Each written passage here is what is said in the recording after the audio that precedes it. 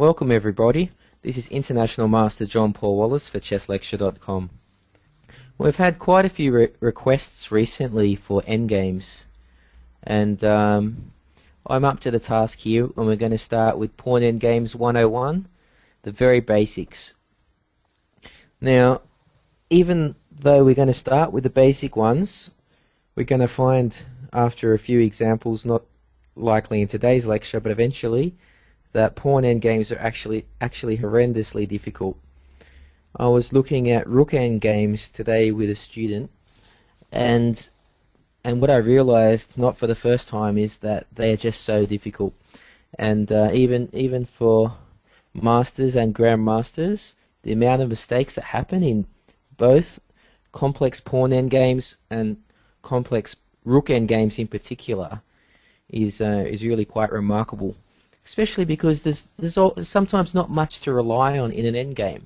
What have you got to sort of go off if you can't just read that in an opening book, or you know that you have to put the knight comes out to f3 and the bishop comes out to b5 and we have the Roy Lopez. Endgames are often much trickier than that. On the one hand, they require understanding in a more real way than just rattling off openings. But in another sense, they also require very concrete calculation. And sometimes it feels impossible to calculate an endgame right until the very end. Whereas in a middle game, you might have a situation where, with a bit of hard work, you can calculate the force win right to the end, or you realize that you just get a massive attack in one particular variation. In an endgame, it's not that simple, and sometimes the fewer pieces on the board, the more difficult it is. Now, if we take a look at the position on the board, we have basically the most simple pawn endgame that exists. White's a pawn up, his pawn's going up the board, and he wants to promote on e8. Now, as a coach, I'm no longer surprised when I give this position to quite a strong player. We're talking about 1500 ELO rating, FIDE rating. It's probably even higher in American rating. That might equate to, say, 1600, 1650, and they don't even know this position. And not only have they not studied it before, but when I play it against them, and they have to defend as black, they just lose constantly. They don't even know, they're not even sure whether it's a win or a draw. And if you've never seen it before, that's definitely not immediately obvious. So even strong players struggle with this, but this is really Pawn Endgame 101. So let's take a look. Now, there's one more feature I'd like to point out in this position that we're going to see by the end of the lesson. This is very important. Is the placement of the king. The white king is what matters. Black obviously has to blockade with his king, so that's sort of less relevant. But the white king is side by side the pawn, or another way of looking at it is it's not in front of the pawn. Now, if we have a situation where the white king was in front of the pawn, black's sometimes drawing, but very often losing, and we'll have a look at when it's a loss and when it's a win later on in the lecture. But if we have a situation where the white king is not further up the board than the white pawn, in this case, it's both on the third rank. If we went up, if the king was here and the pawn was here, in other words, both on the fourth rank, it would be the same thing. We have a situation where the king is on the same line as the pawn and not further up. It's always a draw. Now let's take a look why. White to move pushes the pawn. Black is forced backwards. Now, black's task is to stop the pawn reaching e8. So he's got three possible moves to choose from. At the moment, it's not going to make any difference, except king f4, which is quite a ridiculous move anyway. It's counterintuitive as it is, and not surprisingly, after king d4, black's going to lose. Basically now, the king is allowed to get in front of the pawn, or another way of looking at it is black is not blocking the pawn, and the king and pawn will be able to help each other up the board step by step. But black simply takes one step backwards. The king comes up. And now king d6. This is known as the opposition. Write down that word, opposition. The kings are opposing each other. You have to understand the opposition if you're going to understand pawn endgames. Now king d6, to give you the terminology, that move places white in the opposition. Or black has the opposition. Now, black having the opposition means white has to, the kings are opposing each other and white has to move. So white would either have to back off with his king or push his pawn up, check. Now the opposition will make more sense with the more complicated examples. First, with this example, we're just seeing how the king blocks the pawn. Steady as she goes, king here. You don't want to allow the king in front of the pawn. So to that end, this would be a terrible mistake. It allows the king in front. And you'll lose. For example, king, king, king, king, king d7, e6 check. And you can see the pawn queens. Now, in this position, it's fairly obvious that king d6 wins when you know about the opposition, because now black is in the white has the opposition. This is a case of the opposition where white has it. Black has to back off, and it's to his loss, because either way the king breaks through. If you go the other way, the king breaks through. However, with a king on the 3rd rank, it actually doesn't matter who has the opposition. Sorry, with the king on the 6th rank. If we shifted this position down, and I'll do that for you now. If we shift this position down even just one row, it's the same position. Now it does matter whose turn it is. Black to move loses, white to move draws. We're going to come back to that. But that wasn't the position we had. We had a situation where the king had reached the 6th rank. It's a win no matter whose turn it is. So etch that into your brain. Doesn't matter if the king's on the 6th rank. For example, even if it was white's turn, e6, king e8, e7, you have to go to f7, king d7, and wins. So what went wrong for black there? Well, basically, what went wrong was he let the white king in front. I said right at the start that's a no-no. So when you get this position, king d7, I'm laughing on the inside at myself saying a no-no, but anyway, you get this position, king d7, don't let the white king in front, e6 check,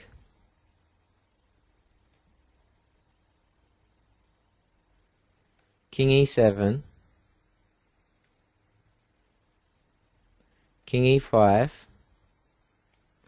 Okay, this is the second position you have to etch in your head. Second position today, but actually out of all the positions I'm going to show you today, this is the most important one. This is something you can put on your dresser next to your bed. Basically, you've got bad odds here, and this is where most students, like I said, 1600 players lose. You've got bad odds. If you don't know what you're doing, you're just going to lose.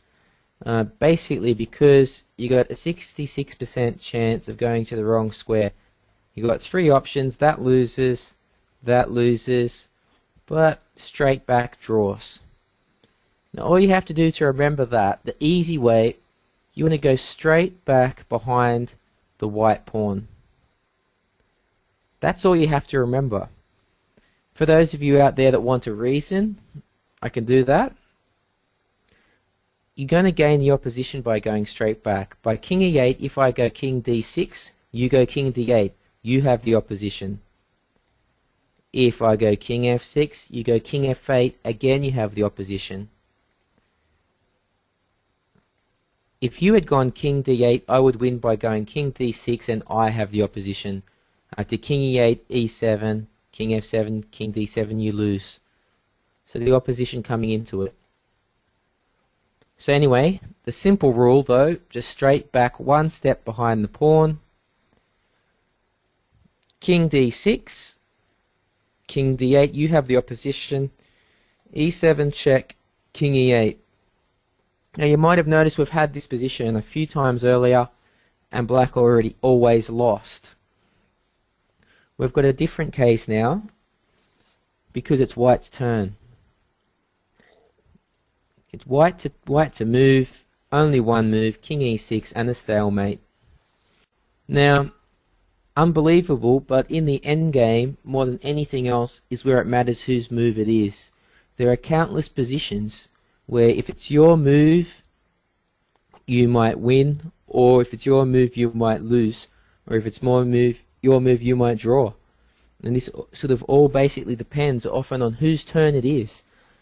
And it's in pawn endgames this is, and that's because of the opposition. It can change everything around.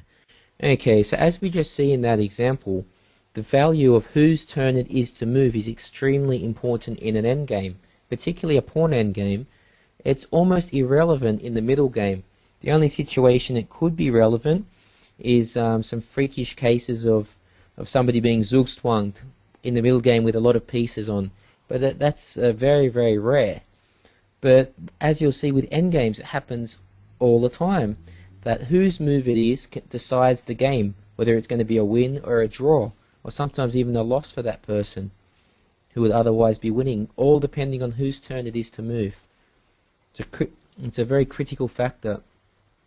So let's go over that another time, and with black perhaps playing slightly differently to make sure we understand this. Okay. We can make it a d pawn this time. Okay, so if we have this position on the board, the most sensible move for black would be king to e4. The reason for this is, again, you don't want to allow the white king in front of its own pawn. Now, it's just a draw because it's the same as the position we looked at before. White has one extra pawn, however, his king's not in front of that pawn. So let's have a look. Check, king d4, king d2. Now, if you're a perfectionist, you should go to d5 here, because then after king c3, king c5 is the opposition, or king e3, king e5 is the opposition. But this is not going to matter until you hit the back rank where you have to go to d8. So at this stage, you can just as well go to c5, king c3, king d5, there's no difference. d4, you could go to d6 or c6, king c4, king d6, d5, king d7, king c5, king c7, don't let his king in front, d6 check, king d7, king d5, and now again we've reached the position where you have to choose the right square. The odds are against you, but if you remember to go behind the pawn, then I think your odds are actually pretty good. King d8, only move. King c6, king c8, d7, king d8, king d6, and again we have a stalemate. Now, let's take a look at a more complicated example now. Let's say we have a position like this. Now this is a nightmare to calculate if you had to calculate this to the end. But if you use the principles of the opposition, things get a lot easier. Basically, black's task, if it's black to move, is to rush your king forward as quickly as possible to blockade the pawn and stop white getting his king in front of the pawn. White's task is the opposite. He wants to get his king in front of the pawn and gain the opposition, hopefully, in the process. So let's have a look and see what happens if it's black's turn. King e7, king d2, king d6. Now we have a case here of the long distance or the long range opposition, because there's 3 squares in the middle. You could either look at it like that, or you could look at it like the d4 square is sort of in the middle of both kings. So you have a situation where king up, opposition to black. King up. Again, black has the opposition. So it's the long range opposition because you're going to get the opposition. But in a sense, you've already got it.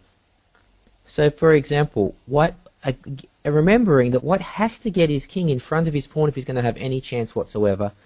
But the problem for him, with king e3, as I just said, king e5 gains the opposition. King d3, king d5. This is the problem. King c3 is useless. You could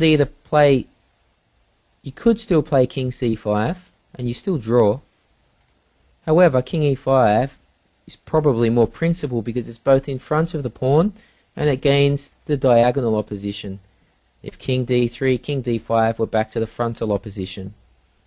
So as you're seeing, the opposition is the critical factor in understanding how to win and how to draw, both.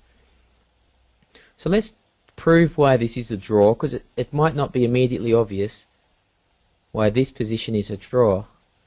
Basically, sooner or later, despite white's king being in front of the pawn, because black has the opposition, eventually he has to give ground and either go back, in which case we have our classic draw with black in front of the pawn, or move his pawn up 1 or 2 squares, in which case again we have our classic draw, because once again the white king is not in front of the pawn.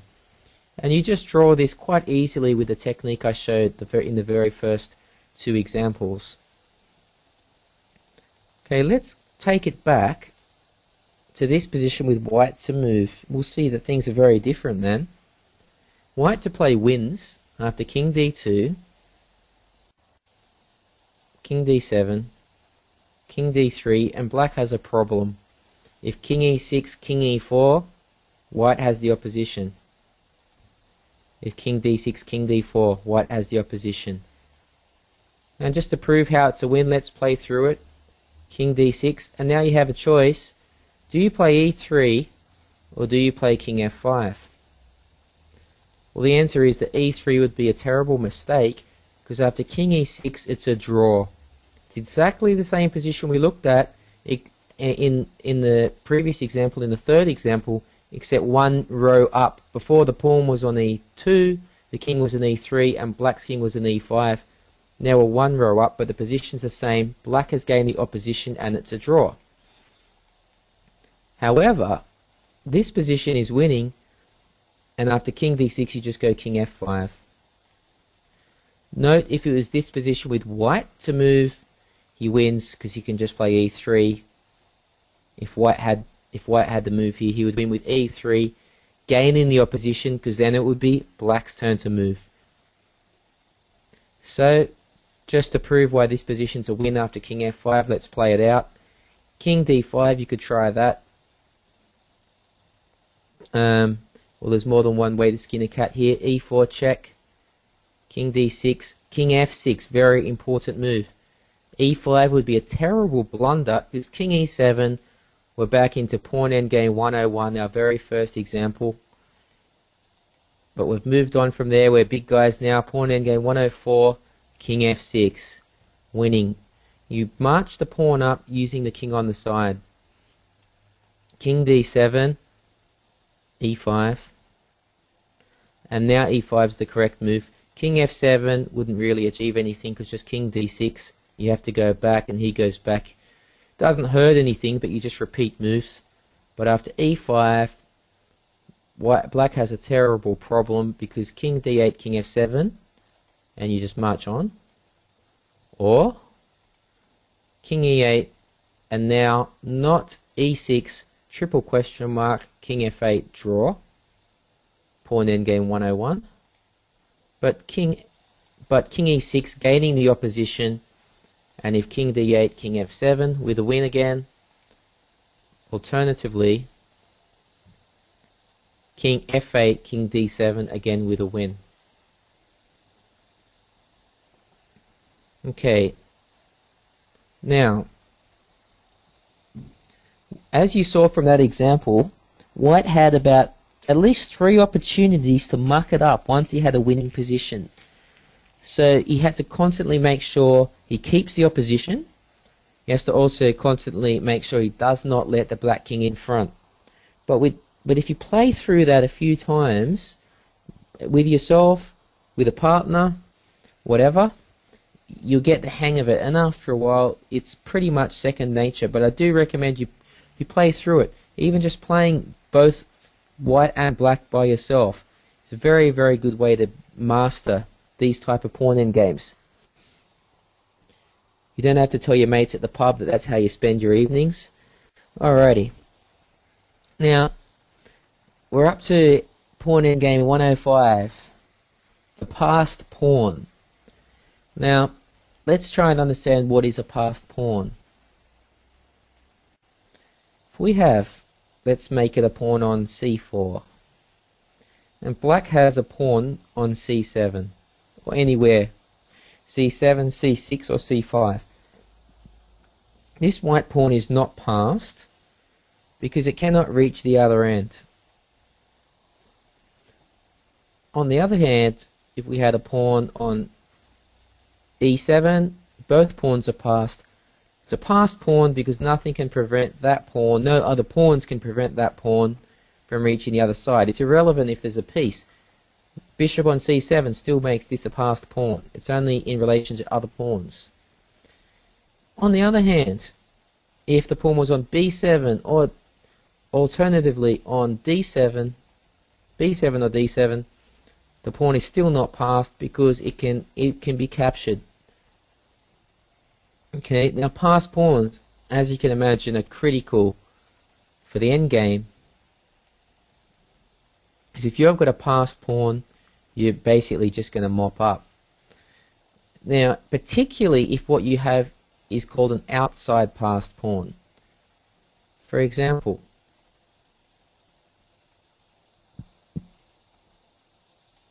if we have a position like this,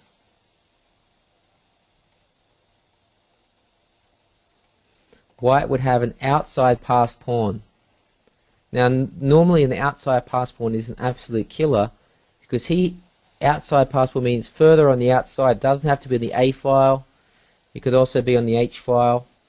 By the time black goes and grabs that pawn, then white's going to mop up the other 2 pawns. Now, this is normally enough to win an outside passed pawn. There's something even more deadly than the outside passed pawn, which is a protected passed pawn, but we'll come to that in our next lecture on pawn endgames.